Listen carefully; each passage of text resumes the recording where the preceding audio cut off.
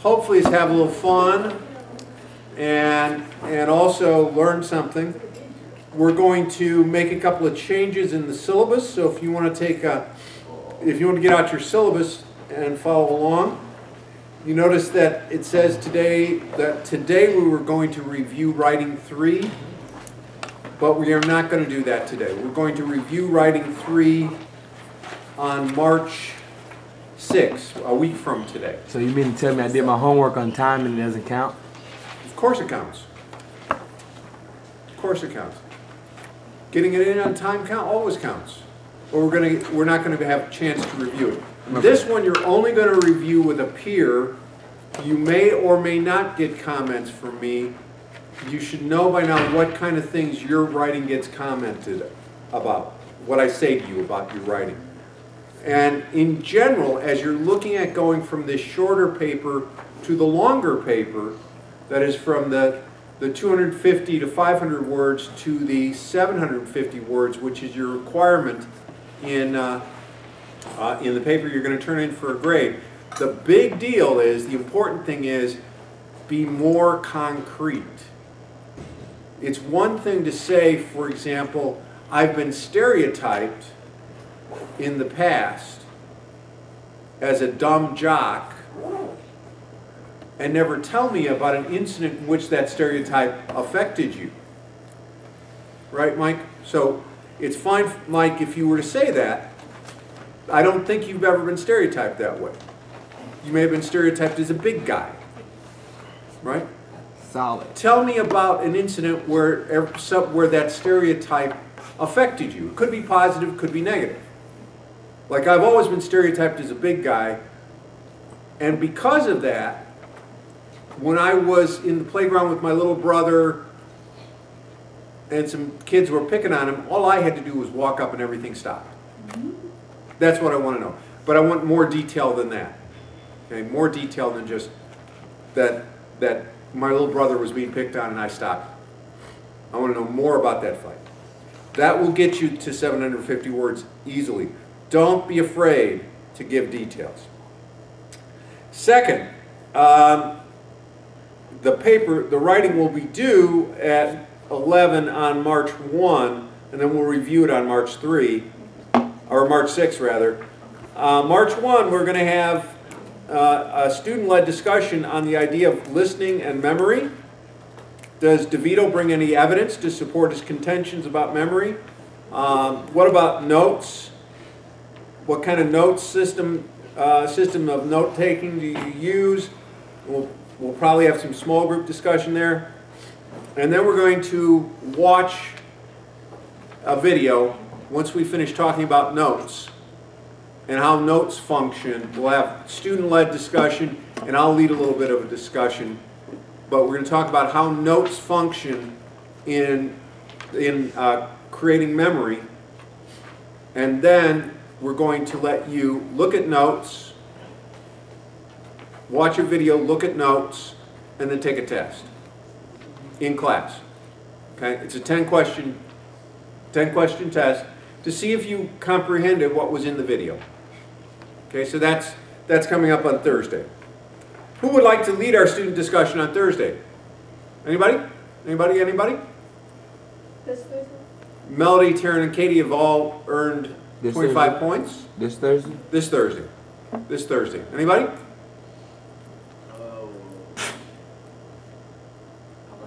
Oh. It's on note-taking, discussion of note-taking and listening. Me and Jessica will do it. All right. Excellent, ladies. Jessica and Shelby, you rock. You rock. Hey, James.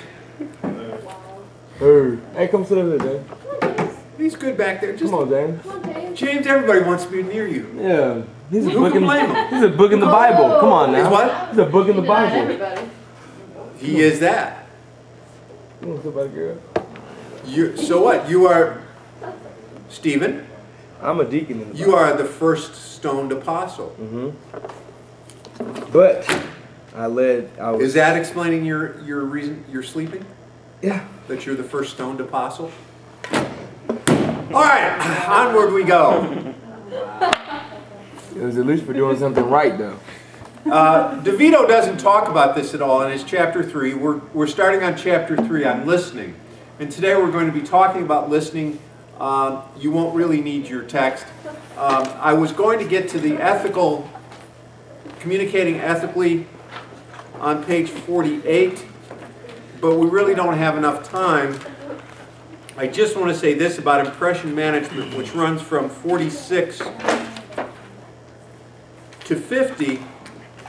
Impression management does talk about things that we do to manage others' impressions of us.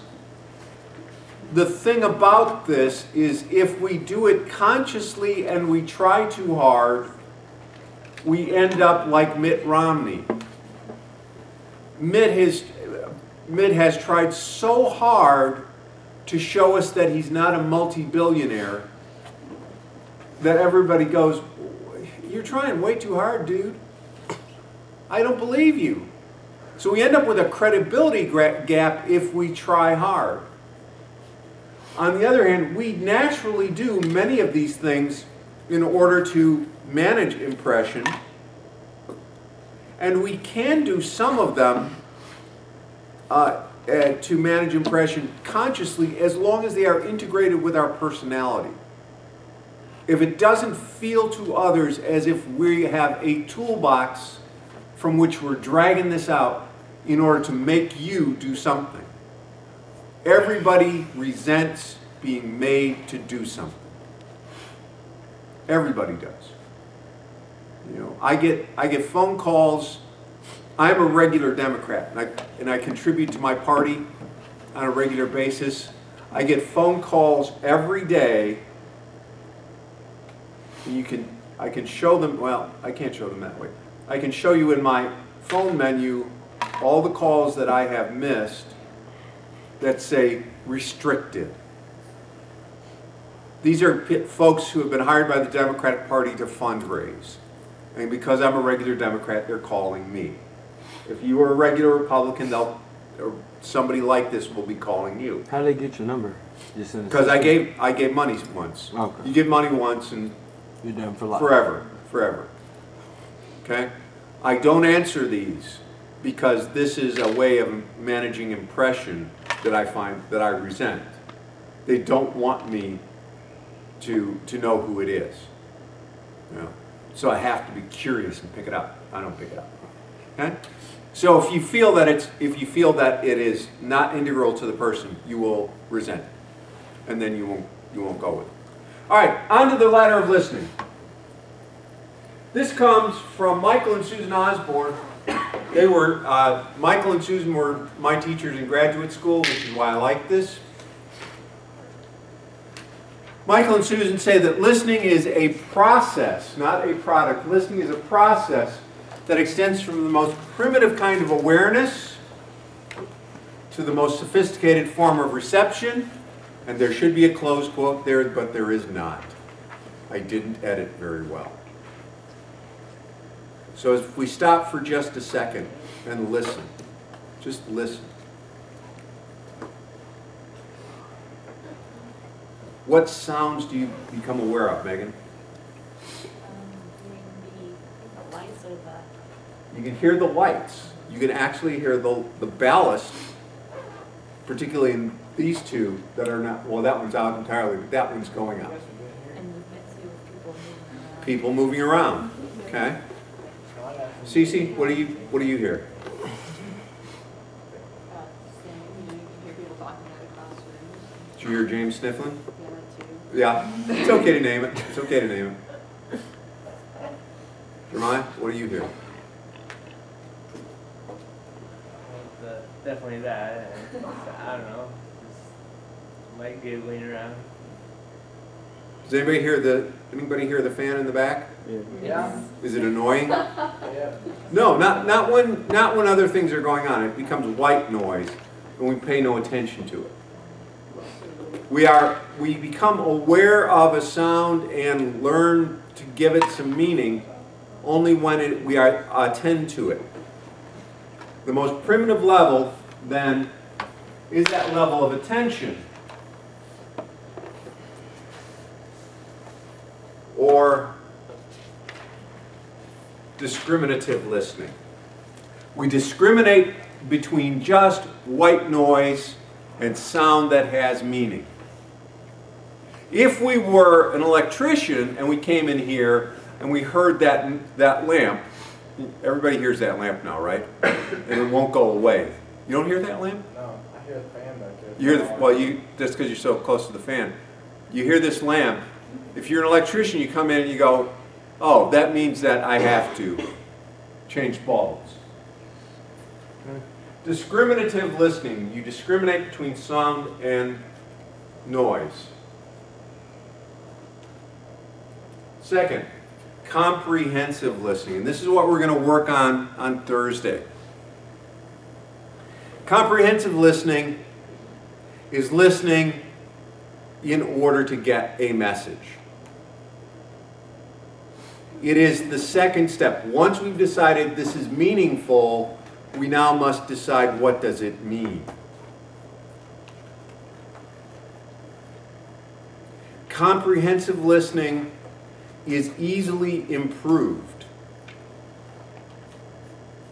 What must you do to be a better comprehensive listener? Caitlin, what must you do to be a better comprehensive listener? Actually listen, pay attention. You have to attend to the noise, right? You have to attend to it. What decision will help you attend? What decision will help you attend? Hey, Brett? I want to keep a good grade so it's going to come to The decision that the grade matters. What other decision that must you make in order for this? When you are talking to a friend, and we're gonna do this to Katie and Melody. When you're talking to a friend, Emily, how do you decide how do you become a better comprehensive listener? You make the decision, like the conscious decision to pay attention to what they're saying. That what they're saying is important, right? What they're saying is important. So you've got to make that decision that what they're saying is important. In order to comprehend, the first thing is make sure that you know it's important. Second, Cody, once you've decided it's important, what's the next thing you can do to improve your listening? Give them feedback on that. Exactly. You become an active listener rather than a passive listener. Too many of you, and we're going to be talking about note-taking, but too many of you are passive listeners, particularly in class. And even when you've decided the grade is important to you, if you're a passive listener, you're less likely to take what comes into your short-term memory and move it to your long-term memory. Active listening, lots of techniques for it. We'll talk more about it next time. Active listening is important to our comprehension. It is seeking to understand the meaning of the speaker. We move next up the ladder. Once I've understood your meaning, at least on the surface, I can be empathic. Anybody have a definition for empathy? Maybe understanding the other person's emotions, feelings. Understanding the other person's emotions. Empathy is literally a feeling with another. Sympathy is feeling for another. And sympathy has its place. You know, my aunt or my cousin in Sweden, 89 years old, passed away 2 weeks ago. And I sent a note to her daughter, "I'm so sorry to hear that your mother has passed away." That's sympathy. Nothing wrong with that. Empathy, though, is when we come to understand the other's feelings so that we share them. It is a matter of going beyond sympathy to trying to walk in the other's shoes, to feel with the other's feelings. Appreciative listening follows.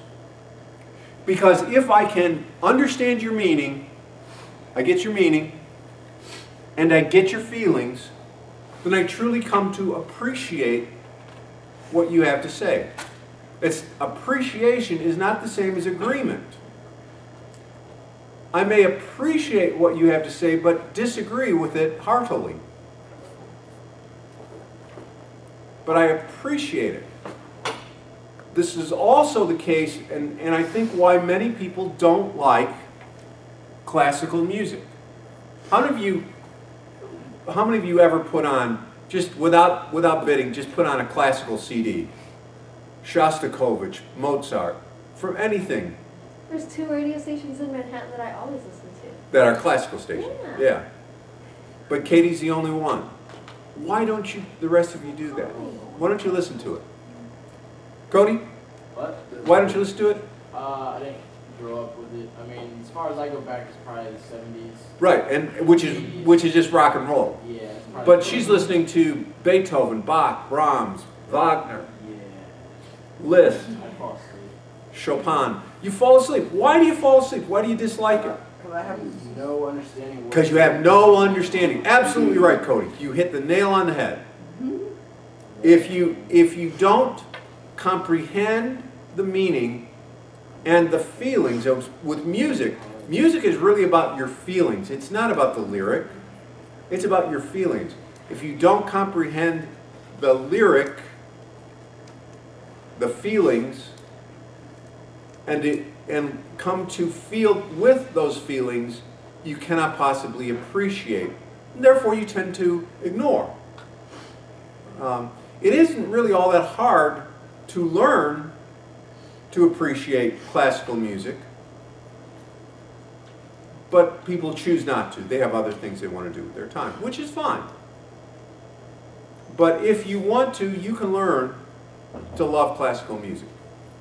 You don't have to love it all the time, but at least some of the time. So it builds on comprehension and empathy. It values the speaker's utterance without judging its correctness or validity. The next level is critical listening. And now we do want to, I may appreciate what you have to say.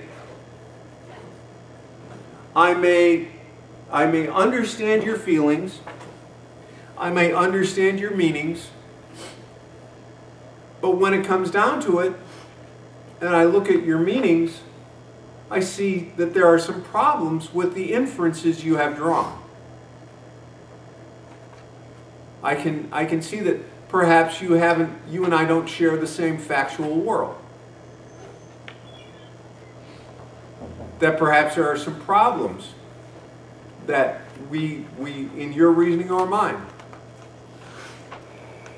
But I come to understand how you put your world together, and then I can be critical in the sense of understanding how it comes together. So critical listening builds upon all of the previous levels and evaluates the quality. Our general education requirements say that we're going to look at improving your comprehensive, improving your empathic, and improving your critical listening skills. And we're working on improving your comprehensive this week. And we will test that. Finally, the ladder of listening moves us to the constructive listening side. And this is where our listening gets past that, how did you reason your way to that? I see where you're coming from, but I don't agree with your point. And we move into, well then is there a place where we can find agreement? Am I partly wrong? Are there new things to say? We're looking for a new way to build a new community. So our final step in the ladder of listening then is constructive. It seeks to build community by being reflective and careful. And reflective listening is a technique which when you start to learn it, you will feel is uncomfortable and phony. And if I use this with my wife, and she catches me at it, I must stop. Because it does feel uncomfortable and phony. Reflective listening means that when I hear you say something, I will say things like, so Melody, I hear you saying, Katie, does that mean that? And I will paraphrase and restate, in an attempt to get at a deeper level of meaning that you might be carrying. Reflective listening techniques are very, very important to building empathic and constructive listening. They are important in being an active listener. They are easily learned techniques, and at the first they feel phony. As they become part of your personality, they actually will work to get you at a very different place. And in small group life, are vitally important to a group taking on a life of its own. Any of you who have an interest in a small group, like if you are a member of a sorority or fraternity, or your major includes, and everybody's major actually is going to include this, your major includes group work, and you'd like to get your groups, the groups of which you are a part, to function better, I invite you in the interterm of 2013 to join us in small group communication. It's 4 weeks. We spend a lot of time working on listening skills and group building skills. All right, that's the first part of our class. We're going to turn off the camera. Stephen, poke him. Somebody poke him. Thank you. Stephen, push the red button. Like I did.